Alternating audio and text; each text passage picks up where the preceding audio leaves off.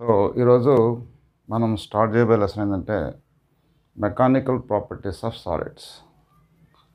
ఈ mechanical properties of సాలిడ్స్లో మనం first నేర్చుకోవాల్సింది ఏంటంటే వెలాసిటీ ప్రాపర్టీ అంటే ఏంటి, డిఫార్మింగ్ ఫోర్స్ అంటే ఏంటి, రిస్టోరింగ్ ఫోర్స్ అంటే ఏంటి, ఈ వాటి గురించి మనం తెలుసుకుందాం.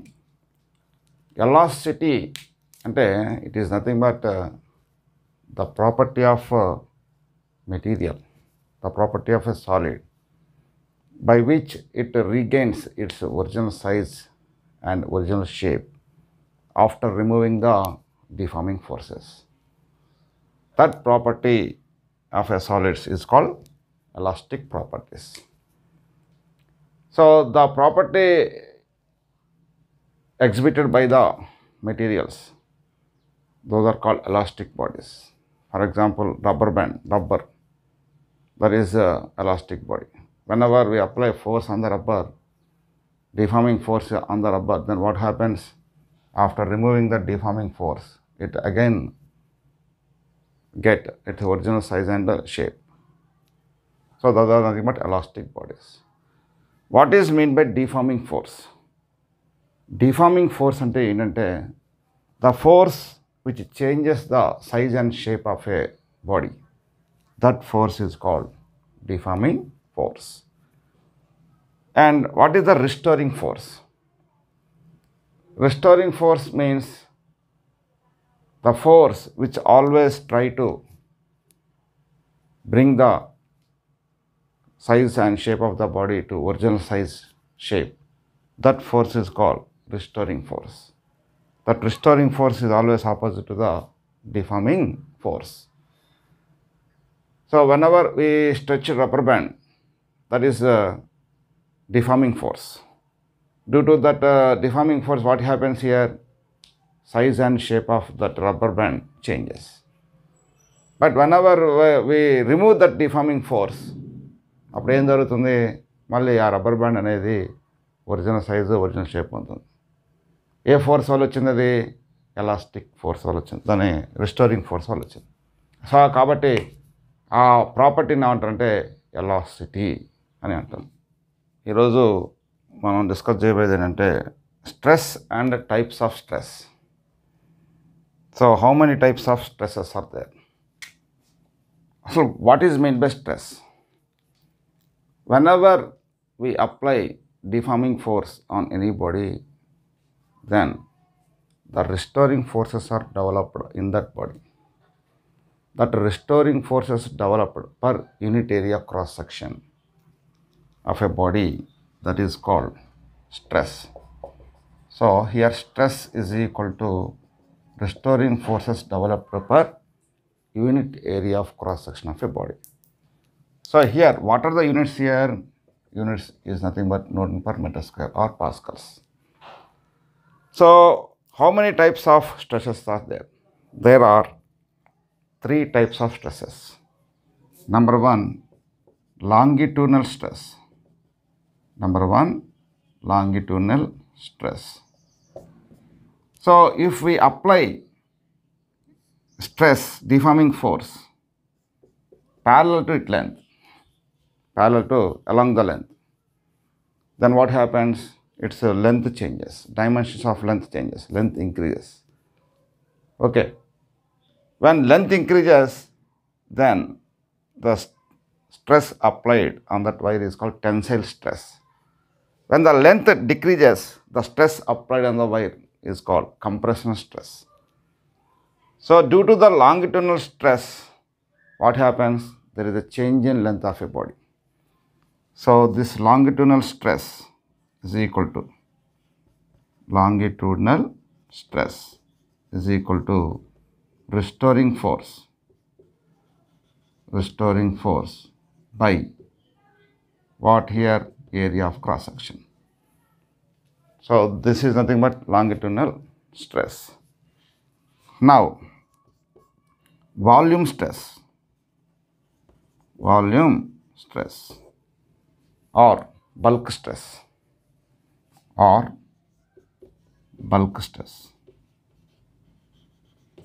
Whenever we apply deforming force on a body, it causes change in volume of a body.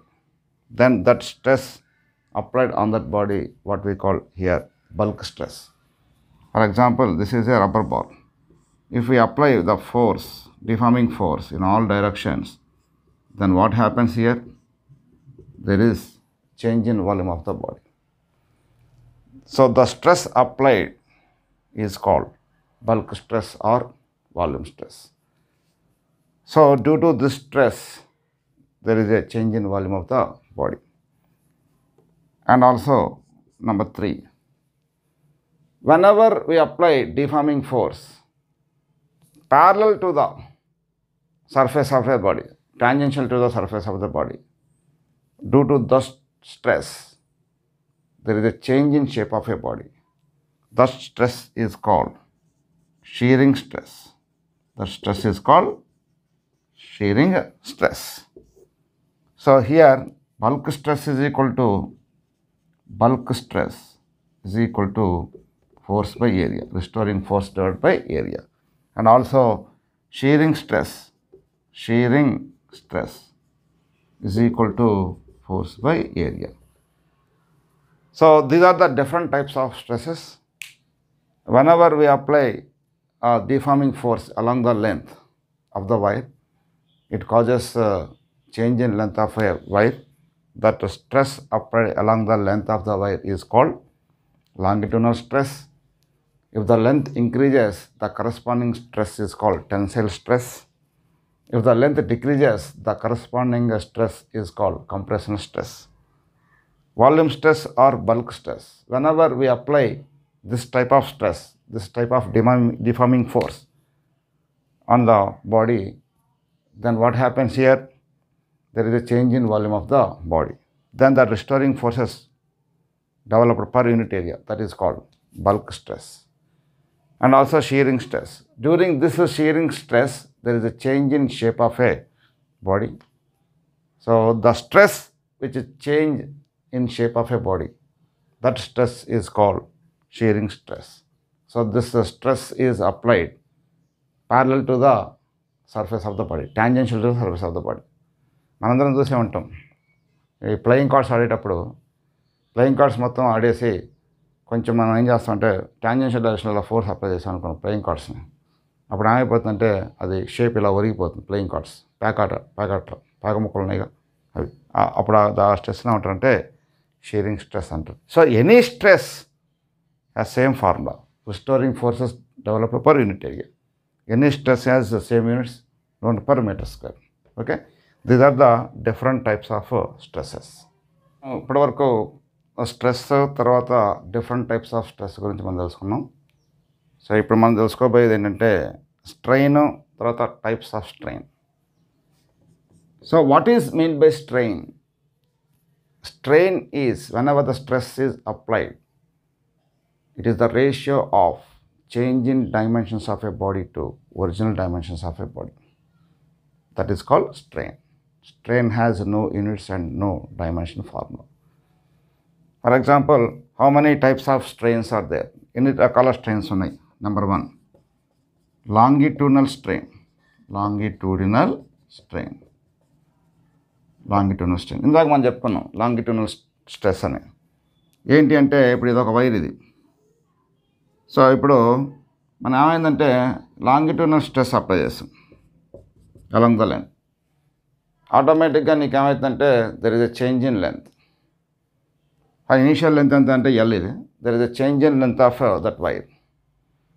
So కాబట్టి ఇప్పుడు చేంజ్ ఇన్ లెంత్ ఆఫ్ వైర్కి తర్వాత ఒరిజినల్ లెంత్కి మధ్య రేషియోనే ఉంటారంటే లాంగిట్యూడినల్ స్ట్రెయిన్ అంటారు. అంటే ఫర్ ఎగ్జాంపుల్ మనం చెప్పుకుందాం, ఇప్పుడు ఇనీషియల్గా 5 సెంటీమీటర్స్ ఉంది, మీరు ఏం చేశారు లాంగిట్యూడినల్ స్ట్రెస్ అప్లై చేశారు, 6 సెంటీమీటర్లు అయింది. అంటే 6 సెంటీమీటర్లు అంటే ఏమవుతుంది, 6 - 5 1/5. So that strain is called longitudinal strain. అంటే లాంగిట్యూడినల్ స్ట్రెయిన్ వల్ల ఏం జరుగుతుంది, మనకి there is a change in length of A wire. తర్వాత నెంబర్ 2 ఏంటంటే bulk strain are bulk stress, bulk strain are volume strain. మనం ఇందాక చెప్పుకున్నాం, ఏం చెప్పుకున్నాం అంటే when ever we apply bulk stress or volume stress on a body there is change in volume of a body. Then what happens? The change, it is a ratio of change in volume of the body to original volume of the body. అంటే volume decrease అవుతుందిగా, pressure increase అవుతుంది, volume decrease అవుతుంది. So ఈ రెండింటి మధ్య ratio అంటే bulk strain అంటారు, bulk strain. మరి అదేవిధంగా మూడోది ఏంటంటే షీరింగ్ స్ట్రెయిన్. షీరింగ్ స్ట్రెయిన్ అంటే ఇప్పుడు మీరు చూడండి, ఇది ఒక బాడీ, ఇది ఏబిసిడి. నేను టాంజెన్షియల్ డైరెక్షన్లో ఫోర్స్ అప్లై చేశాను.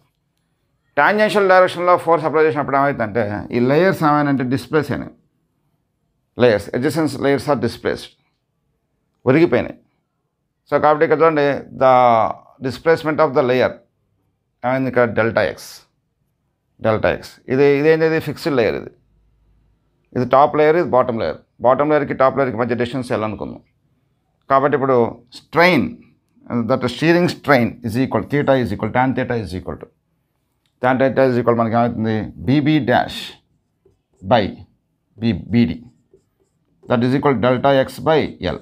దీన్ని ఏమంటారంటే షీరింగ్ స్ట్రెయిన్ అంటారు. అంటే లేయర్ అంటే మీరు ఏదైనా ఒక బాడీ మీద ఫోర్స్ అప్లై చేసినప్పుడు, టాంజెన్షియల్ డైరెక్షన్లో ఫోర్స్ అప్లై చేసినప్పుడు ఆ లేయర్స్ అనేవి ఎంత యాంగిల్ డిస్ప్లేస్ అయ్యాయి, ఎంత యాంగిల్ పక్కకి టర్న్ అయ్యాయి, దాన్ని ఏమంటారంటే షీరింగ్ స్ట్రెయిన్ అంటారు. సో కాబట్టి థీటా ఈజ్ ఈక్వల్ మనం ఏం రాసుకోవచ్చు BB dash by beedi, that is equal మనం ఏం రాసుకోవచ్చు అంటే డెల్టా ఎక్స్ బై ఎల్. అంటే ఇక్కడ మనం ఏం తీసుకున్నాం అంటే ఇక్కడ tan theta తీసుకున్నాం. tan theta is equal to, but theta is very very small, then automatically మనకి ఏమవుతుందంటే delta X by L. This is nothing but what shearing strain. అంటే ఇప్పుడు మనకి ఏంటంటే లాంగిట్యూడినల్ స్ట్రెయిన్ వల్ల ఏమైందంటే లెంత్లో చేంజ్ వచ్చింది, change in length by original length. Bulk strain వల్ల ఏమైందంటే వాల్యూమ్లో చేంజ్ వచ్చింది, బల్క్ స్ట్రెయిన్. సో కాబట్టి bulk strain is equal to change in volume by original volume. Next shearing strain వల్ల ఏమైందంటే ఆ బాడీ యొక్క లేయర్స్ డిస్ప్లేస్ అయినాయి.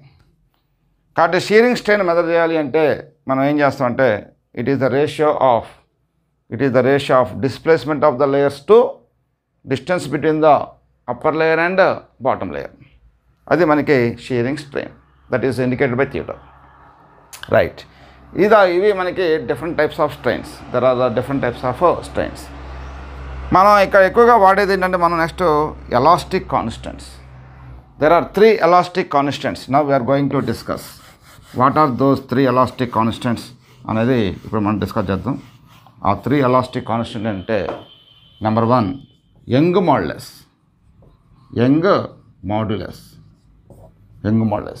సో యంగ్ మాడ్యులస్ అంటే ఏంటంటే it is the ratio of longitudinal stress to longitudinal strain.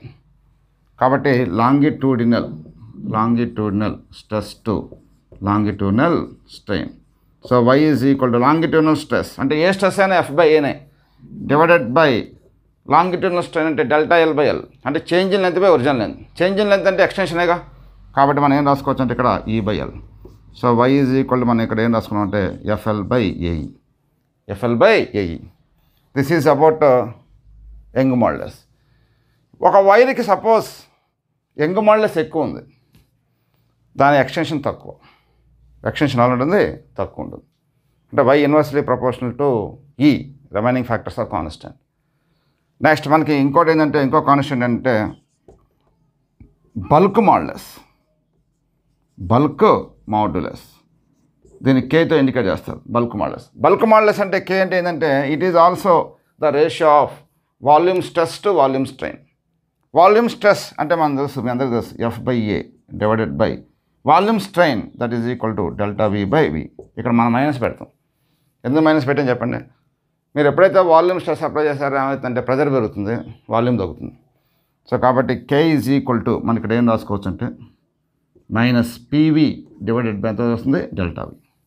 This is nothing but what bulk modulus. Next మనకి ఇంకోటి third one ఉంది బల్క్ మాడ్యులస్ తర్వాత ఏంటంటే రిజిడ్ మాడ్యులస్. మీరు చెప్పండి ఇప్పుడు రిజిడ్ మాడ్యులస్ అంటే దట్ ఈస్ నీటా అంటే మనకి third type of stress divide by third type of strain. ఏంటి నీటా ఈజ్ ఈక్వల్ టు అంటే మనకి shearing stress, it is the ratio of shearing stress 2 shearing strain అంటే థీటా. సో కాబట్టి స్టీరింగ్ స్ట్రెస్ అంటే మనం ఏం రాసుకున్నాం ఇక్కడ మనం చెప్పండి, F/A divided by theta. F/A divided by theta. So ఇది మనకి షీరింగ్ రిజిడ్ మోడల్స్. మీరు ఏ elastic కాన్స్టెంట్కైనా same units, same dimension formula ఏంటి అంటే సేమ్ యూనిట్స్ ఏంటంటే Nm/m².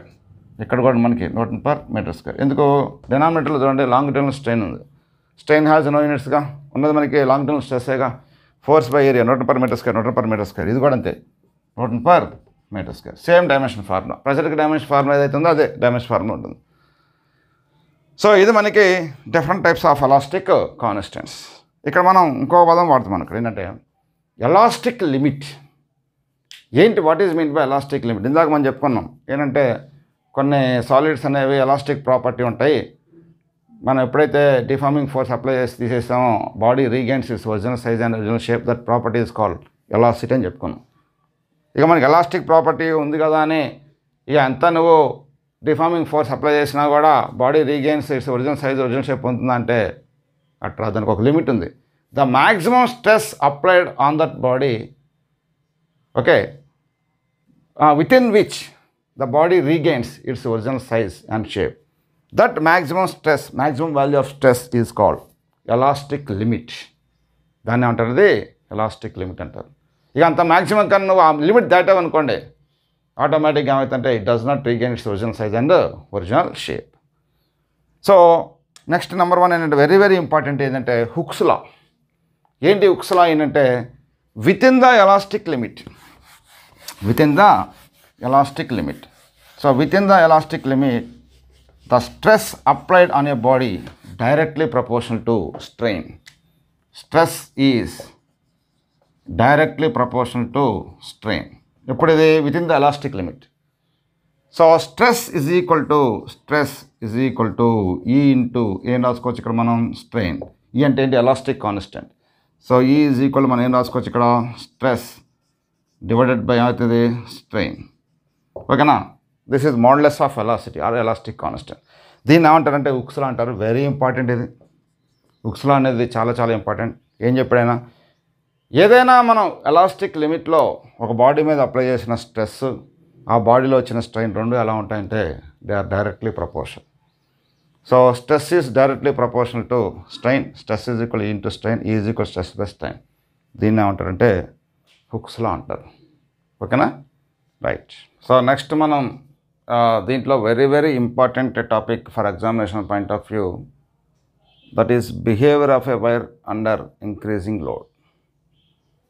సో ఒక వైర్ని మనం ఒక రిజిడ్ సపోర్ట్కి ఫిక్స్ చేసి రెండో వైపు మనం స్ట్రెస్ అప్లై చేసుకుంటూ పోతున్నప్పుడు, ఫోర్స్ అప్లై చేసుకుంటూ వెళ్ళిపోతున్నప్పుడు ఆ వైర్ యొక్క బిహేవియర్లో ఏ విధంగా చేంజెస్ వస్తాయి అని తెలుసుకోవటం కోసం ఎక్స్ యాక్సిస్ మీద నువ్వు అప్లై చేసిన స్ట్రెస్, వై యాక్సిస్ మీద నువ్వు దానిలో వచ్చే స్ట్రెయిన్ తీసుకొని గ్రాఫ్ గీస్తే ఈ విధంగా స్ట్రెస్ స్ట్రెయిన్ కర్వ్ వస్తుంది.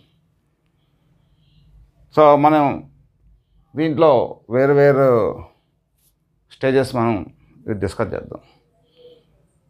ఫస్ట్ ప్రపోర్షనల్ లిమిట్ అంటే ఇనీషియల్గా ఇక్కడ మీరు గ్రాఫ్లో చూడండి ఓ నుంచి ఏ వరకు లైన్ ఎలా ఉందంటే స్ట్రేట్ లైన్ ఉంది.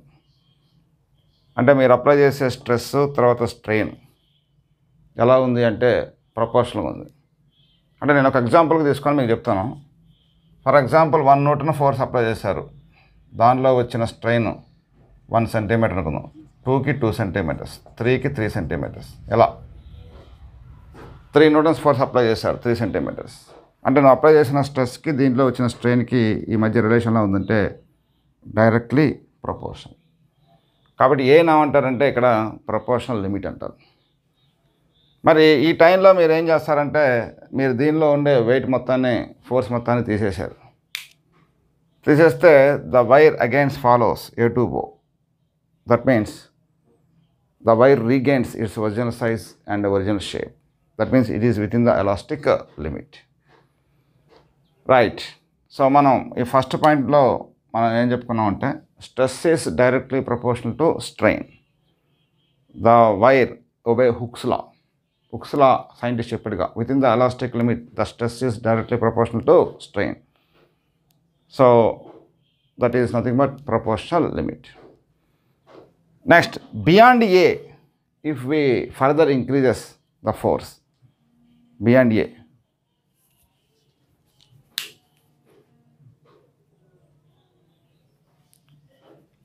సో నెక్స్ట్ ఏంటంటే మనం ఎలాస్టిక్ లిమిట్.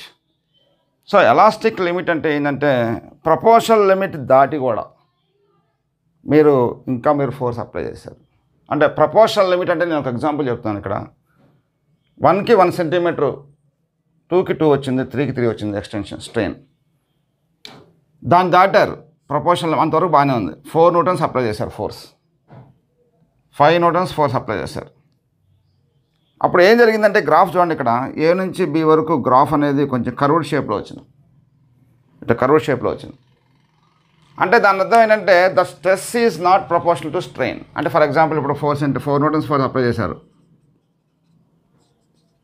దాంట్లో ఉండే స్ట్రెయిన్ 5 సెంటీమీటర్స్, 7 సెంటీమీటర్స్ అలా వచ్చింది. అంటే stress is not proportional to strain. So the wire does not obey the hooks law. The wire does not obey the hooks law. But whenever we remove the total force at this position, then what happens? The wire again regains its original size and original shape. That means it is within the elastic limit. It is within the elastic limit. So కాబట్టి ఈ B అనే point ఏమంటారంటే elastic limit అంటారు. That is nothing but what? Elastic limit. అంటే మీకు ఏంటి ఇక్కడ proportional limit అంటే ఏంటంటే stress is directly proportional to strain. అంటే నువ్వు 1 న్యూటన్ ఫోర్స్ అప్లై చేస్తే, ఫర్ ఎగ్జాంపుల్ చెప్తున్నాను, దాంట్లో వచ్చే స్ట్రెయిన్ 1 సెంటీమీటర్ అయింది అనుకుందాం. 2 అప్లై చేస్తే 2 సెంటీమీటర్, 3 అప్లై చేస్తే 3 సెంటీమీటర్, అలా ప్రపోర్షనల్గా వచ్చేసింది అప్ టు ఏ అనే పాయింట్ వరకు. ప్లస్ ఇంకోటి ఏంది, ఇక్కడ హుక్స్లా కూడా ఒబే అయింది O to A. ప్లస్ నువ్వు 3 న్యూటన్స్ ఫోర్స్ మొత్తం తీసేసిన automatic wire రీగెయిన్స్ it's original size and original shape. So కాబట్టి ఏని ప్రపోర్షనల్ లిమిట్ అంటారు. ప్రపోర్షనల్ లిమిట్ దాటావు అంటే నేను ఎగ్జాంపుల్ చెప్తాను, 3 దాటి ఇంక 4 న్యూటన్స్ ఫోర్స్ అప్లై చేస్తావు. ప్రపోర్షనల్ లిమిట్ దాటి నువ్వు ఫోర్స్ అప్లై చేసినప్పుడు ఆటోమేటిక్ ఏమవుతుందంటే we observe that from the experiment stress is not proportional to strain. నువ్వు అప్లై చేసిన స్ట్రెస్కి స్ట్రెయిన్కి రిలేషన్ డైరెక్ట్లీ ప్రపోర్షనల్ రిలేషన్షిప్ లేదు. అంటే ఫర్ ఎగ్జాంపుల్ చెప్తాను, 4 న్యూటన్స్ అప్లై చేసావు, దీంట్లో వచ్చిన ఎక్స్టెన్షన్ కొంచెం ఎక్కువ ఉంది, 5 ఉంది, 5 అప్లై చేసావు, 7 ఉంది. ఓకే, ఈ విధంగా మనం ఏం చేస్తామంటే ఈ ఏ అనే పాయింట్ నుంచి బి అనే పాయింట్ మీరు చూడండి గ్రాఫ్ ఎలా ఉందంటే కొంచెం ఇట్లా కరువుగా ఉంది ఇట్లా. అంటే అర్థం ఏంటంటే there is no proportional relationship between stress and strain. So కాబట్టి మనకి ఇక్కడ the wire does not obey the hooks లా. కాబట్టి హుక్స్ లా ఫెయిల్ అయింది. బట్ ఇక్కడ మీరు వెయిట్ మొత్తాన్ని తీసేశారు, ఫోర్స్ మొత్తాన్ని తీసేశారు. The body రీగెయిన్స్ it's original size and original shape. That means it is within the elastic limit. It is within the elastic limit. So second stage అయిపోయింది. ఇప్పుడు నువ్వు ఏం చేసావంటే ఎలాస్టిక్ లిమిట్ దాటావు. ఇది ఎలాస్టిక్ లిమిట్, 5 న్యూటన్స్ ఫోర్స్ అనేది elastic limit, దాన్ని దాటావు. ఇంకా నువ్వు 6 న్యూటన్స్ అప్లై చేస్తావు ఫోర్స్, 6 న్యూటన్స్ ఫోర్స్ అప్లై చేస్తావు. ఇప్పుడు ఏం జరిగింది ఇక్కడ, ఇలా ఫోర్స్ ఎలాస్టిక్ లిమిట్ దాటి ఇంకా నువ్వు స్ట్రెస్ అప్లై చేస్తూ పోతూ ఉంటే అప్పుడు ఏం జరిగిందంటే the length of the wire increases permanently. The length of the wire increases permanently. అంటే from the graph O dash is represent permanent strain. ఇదేంటమ్మా, ఇది పర్మనెంట్ స్ట్రెయిన్. O dash అనేది ఏంటంటే పర్మనెంట్ స్ట్రెయిన్. అంటే strain in the wire becomes permanent. ఇప్పుడు మీరు దీనిలో ఉండే ఆ వెయిట్ హ్యాంగర్ ఉందా లేదా, ఆ వెయిట్ హ్యాంగర్లో ఉండే ఫోర్స్ మొత్తాన్ని తీసేసిన the wire does not regain it's original size and original shape. ఇక రాదు. ఇక దాంట్లో ఉండే ఆ స్ట్రెయిన్ అనేది పర్మనెంట్ అయిపోయింది. కాబట్టి సీన్ ఏమంటారంటే పర్మనెంట్ సెట్ అంటారు. సో ఇక్కడ గ్రాఫ్లో O dash ఏమంటారంటే పర్మనెంట్ స్ట్రెయిన్ అంటారు. ఇది O dash ఏమంటారు, ఇది పర్మనెంట్ స్ట్రెయిన్. రైట్, ఇక సీన్ దాటి మనం కొంచెం స్ట్రెస్ అప్లై చేద్దాం, స్మాల్ స్ట్రెస్ అప్లై చేద్దాం. చూడండి ఇక్కడ స్ట్రెయిన్ అనేది ర్యాపిడ్గా ఇంక్రీజ్ అయింది, చాలా ర్యాపిడ్గా ఇంక్రీజ్ అవుతుంది. అప్ టు C నుంచి D వరకు ఏమవుతుందంటే the strain increases more rapidly. So కాబట్టి ఈ C నుంచి D వరకు దీన్ని ఏమంటారంటే అల్టిమేట్ టెన్సైల్ స్ట్రెంత్ అంటారు. అంటే నీకు లెంత్ ఆఫ్ ద వైర్ ఏమవుతుందంటే ర్యాపిడ్గా ఇంక్రీజ్ అవుతుంది. ఏది సీన్ దాటి ఇంకా నువ్వు కొంచెం స్ట్రెస్ అప్లై చేసిన, even for small stress we apply, then what happens, the strain in the wire increases more rapidly. So కాబట్టి that D is called ultimate tensile strength. ఓకేనా. నెక్స్ట్గా D తర్వాత అసలు నువ్వు ఫోర్సే అప్లై చేయలేదు, even there is no applied force, ఆటోమేటిక్గా నీకు ఏమవుతుందంటే strain ఏమవుతుందంటే ఇంక్రీజ్ అవుతూనే ఉంటుంది. స్ట్రెయిన్ ఇంక్రీజ్ అవుతూనే ఉంటుంది. కాబట్టి ఇక వైర్ అనేది no longer thin and wire is no longer uniform cross section ఉండదు. ఇక వైర్ అనేది బాగా థిన్గా అయిపోతుంది. అంటే నువ్వు ఏం ఫోర్స్ అప్లై చేయకపోయినా, బయట నుంచి ఏం ఫోర్స్ అప్లై చేయకపోయినా ఉన్న వెయిట్తోనే ఆటోమేటిక్గా ఏమైపోతుంది, ఇంకా బాగా సాగిపోతుంది. ఫైనల్గా E అనే పాయింట్ దగ్గర ఏమవుతుందంటే ఆ వైర్ అనేది బ్రేక్ అయిపోతుంది. That breaking E is called nothing but what, breaking point. So ఇది మనకి behaviour of the wire under gradually increasing load.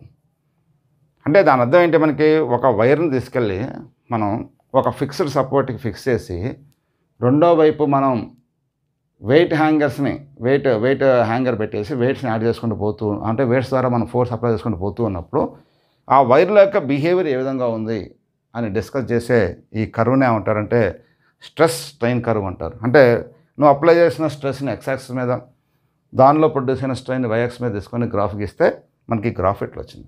So కాబట్టి మనం ఏం చేయాలంటే ప్రతి ఒక్క పాయింట్ని ఎక్స్ప్లెయిన్ చేయాలి.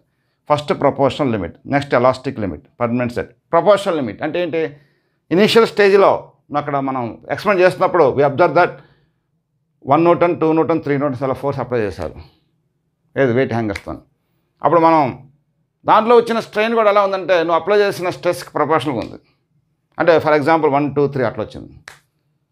బట్ అందుకనే కాబట్టి O నుంచి A వరకు గ్రాఫ్ చూడండి స్ట్రైట్గా ఉంది. కాబట్టి ఈ ఏమంటారంటే ప్రపోర్షనల్ లిమిట్ అంటారు. ఏమంటారు అన్నది ప్రపోర్షనల్ లిమిట్.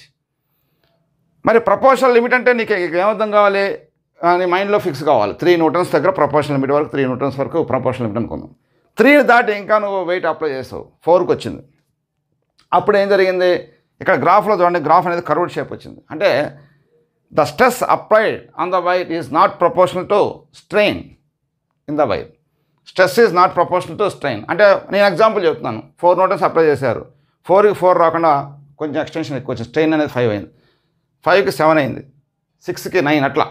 ఆ విధంగా stress is not proportional to strain. But నేను అబ్జర్వ్ చేసింది ఏంటంటే ఇక్కడుండే ఈ సిచ్యువేషన్లో వెయిట్ హ్యాంగర్లో ఉండే ఫోర్స్ మొత్తం తీసేసినప్పుడు the wire రీగెయిన్స్ it's original size and original shape. That means the wire is with in the elastic limit but it does not obey hooks law obey చేయాలి ఈ స్టేజ్లో. Next permanent set.